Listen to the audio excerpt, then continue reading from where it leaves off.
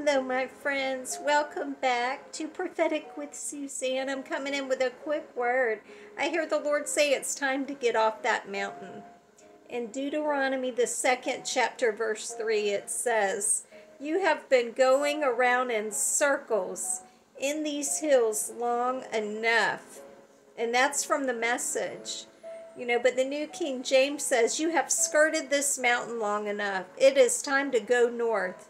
It's time to turn north, turn to the Lord, and get off that mountain." And if you're not able to get off that mountain, I hear him say he's going to come and get you off that mountain.